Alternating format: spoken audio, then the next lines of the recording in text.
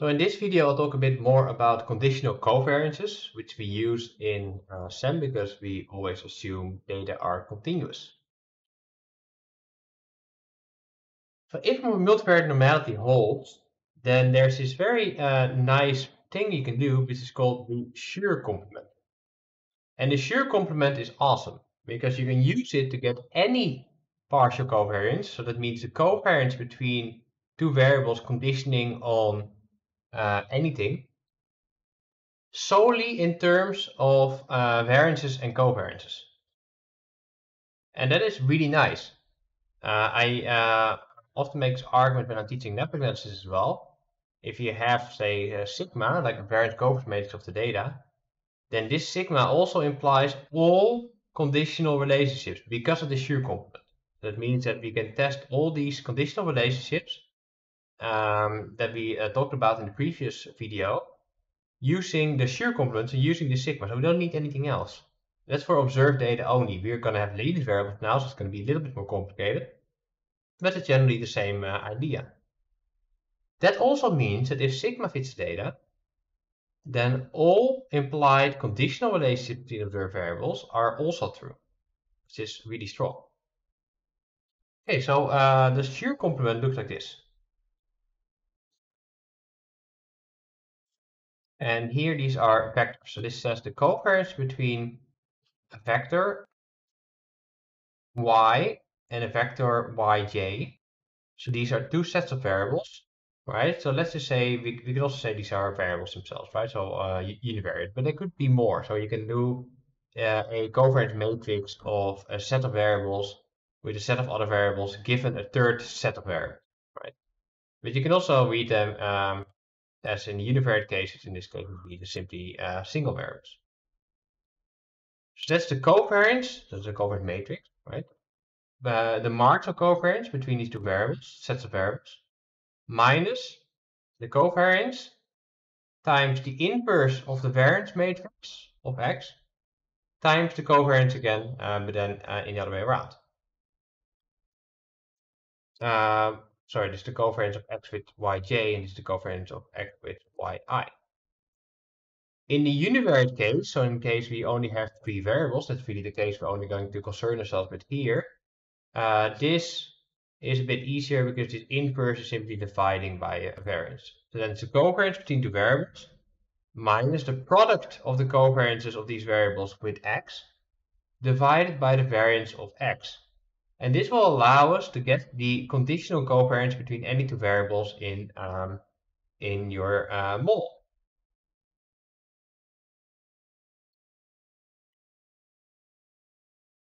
So that really means that we can get all these conditional relationships, as I already said, in terms of sigma. And if we want to have conditional relationship with latest variable there, we need to also compute those variances, but I'll come back to that in the slides as well. So this is really powerful because this means that if you fit the SEM model, you simultaneously test all conditional independence relationships implied by the model. And that's really powerful. So in the last video I showed you, okay, we have this DAG and we have multiple variables, and it implies a whole set of relationships, maybe like 100 hypotheses that we can test that are derived from that causal model. So we have one causal model, we draw it. Actually, it implies 100 testable things. And then by simply fitting the SEM model, we are immediately simultaneously also fitting that, because if those hypotheses do not hold, then the SEM model may not be accurate, which is an extremely powerful thing for structural equation modeling. Okay, so let's take a look at that. So here we have a very simple SEM model. You know it, of course, as a CFA model. And this implies a certain set of variances and covariances. We know that we can use our formula for that, or we can use the path tracing rules for that as well. Right, so let's say the variance of y equals theta 1, 1 plus 1 times psi times 1, right? So theta 1, 1 plus psi 1, 1. The covariance of y1 with, let's say, y2 equals this 1, 1 times 1 double-sided arrow times that one. So that's psi 1, 1 times lambda 2, 1. The covariance of y1 with eta, so the covariance of this one with eta, that's simply this one times one double-sided arrows. That's psi itself. The variance of eta is psi, we already knew that, right? So we can get all these building blocks that we need for our shear complement. Now let's use the shear complement to compute the covariance between y1 and y2, so y1 and y2, given that we condition on eta. Right, so that's the shear complement, that's this expression here. So then we can see, okay, so we have the covariance between y1 and y2, that's what we have here, that's psi 1, 1, or just psi in case you want to be lazy, that's fine, times lambda 2, 1, or lambda 2. And then minus the covariance between y1 and eta, that was psi, times the inverse of the variance of eta, that was psi, times lambda 2, 1, psi 1, 1, that's the covariance of eta 1 with y2. Now what we see here is that this is the inverse of this cell, so this just strikes out, right? So that's removed, and then we're left with psi 1, 1, lambda 2, 1 minus lambda 2, 1, psi 1, 1, which is the same thing because these are simple variables, right? Univariate variables, so then we're left with 0. Exactly 0. Right? So that means that the conditional covariance of y1 and y2 after conditioning on eta equals 0. And now we proved that with our SEM model and with the setup of our SEM model, we proved local independence. That's nice because that was already the idea that these things are conditionally independent given eta, and that all covariation between y and y2 are therefore caused by this psi, right? Which you can also already see in this expression, of course, here, right? So if psi is 0, then you have no covariance, for example. But it's also nice to see that this actually holds up as well. So this is exactly 0. All right, let's do another SEM diagram. So here we have the chain. X causes y1 causes y2. So from the previous video lecture, you should now know that X is independent of y2 given y1. Yeah. All right, so we can use our path tracing rules to get this set of expressions here. All right, for example, the variance of y1 equals, let's say, this loop here plus that one square times this loop times that one, right? And now we can use the shear complement again. So let's say the covariance of x with y2 given y1 is the same expression again. And then we just fill in all these things here, right? And then what we see here is that after rearranging some terms, we get 0. So we again proved that this is true, right? That this indeed makes these two things independent from each other, which is nice, right? So our SEM model is in line with these causal statements and with these conditional independencies that are implied according to the DAG, which should be the case, but it's nice to see. All right, now finally, let's take the collider structure. So here we have x1, here we have x2, and let's say their covariance is 0, right? So x1 and x2, maybe this is like the motivation and difficulty of class and motivation of students. Their covariance of 0, and this might be grade y, and there's a residual here on it as well, and we have some beta 1 or beta 2. All right, or you can call them gamma or something like that. I think I did it in the last slides. It doesn't matter that much. So we can use our path tracing rules or simply the formula to get these expressions. And then we can use the shear complement.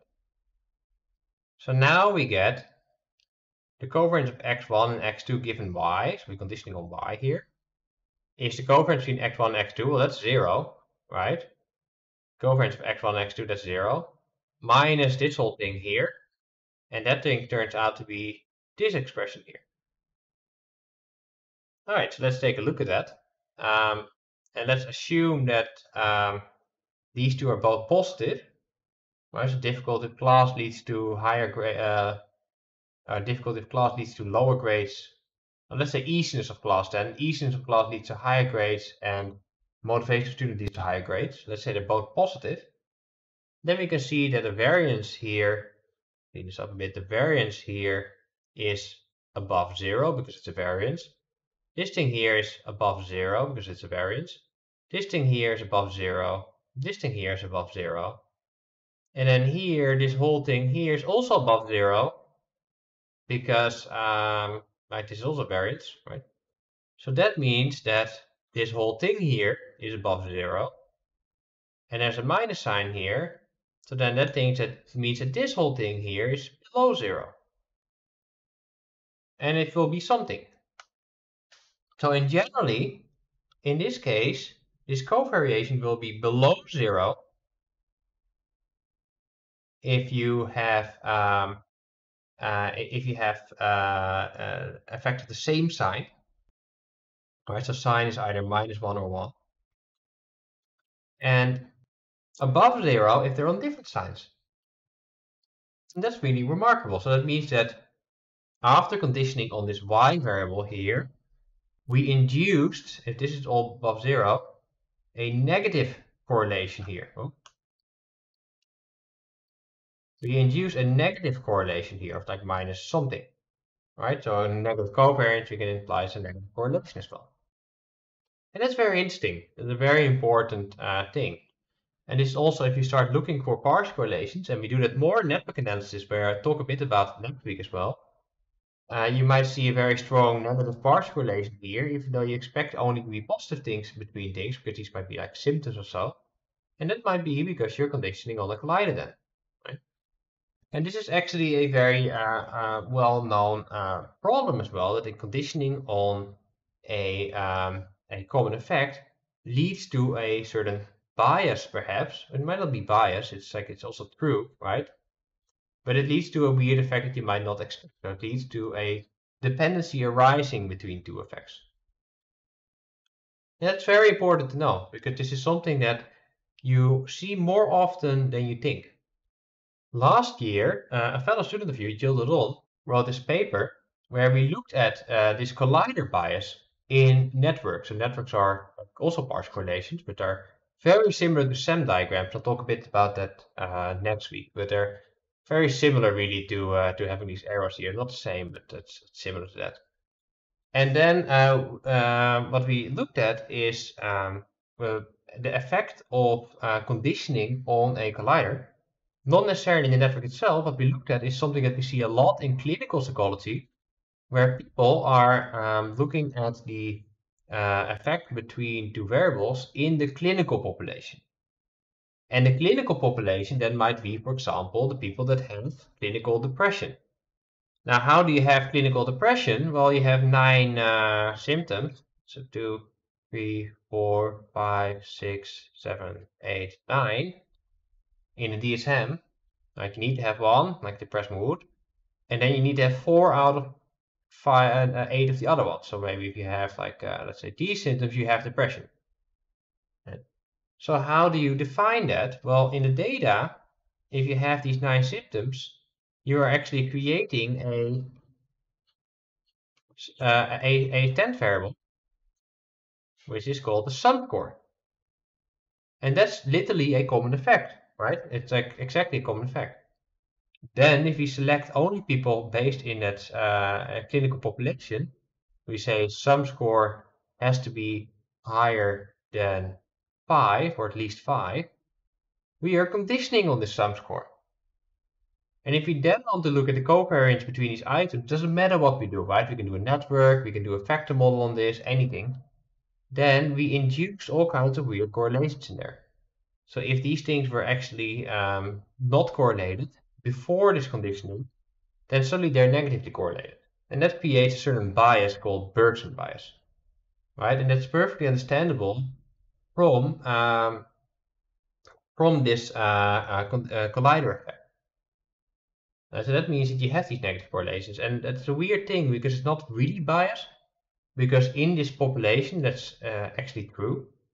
Right? Another example I like is the example of American colleges, where you have, let's say, people are let in either because of very good intellectual ability, like Harvard, for example, but you also have like a sports fellowship, right? You have extreme good athletic ability. Now, if you're already let in because of a intellectual ability, you probably did not need that extreme Olympic athlete level athletic ability to be let into Harvard. So then you can predict that your athletic ability is actually lower than, or it's actually just more on the average population level, right? Where if you are let into Harvard because your athletic ability, maybe you had not the extreme high intellectual ability that you need to get into Harvard. So in that subpopulation, that negative correlation is actually true. But usually here, people are not actually interested in the population 5 out of 9 symptoms. They're interested in people with depression, whatever depression is. So then it's clearly a bias, right? And that's something that, with this in mind, you should also understand now. And it will also be important for SEM models. So it also means you cannot just do a SEM model on symptoms that you also use to select your population on, because you get this collider effect.